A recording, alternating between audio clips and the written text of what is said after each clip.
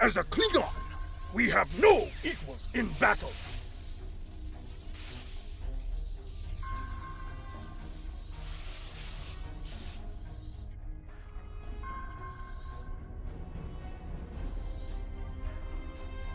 I am Ambassador Koss of the Klingon Empire. I wish to meet with the Kuvah'magh on Regulus.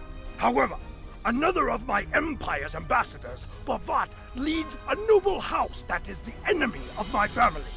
Kuvah has used this opportunity to plot my death.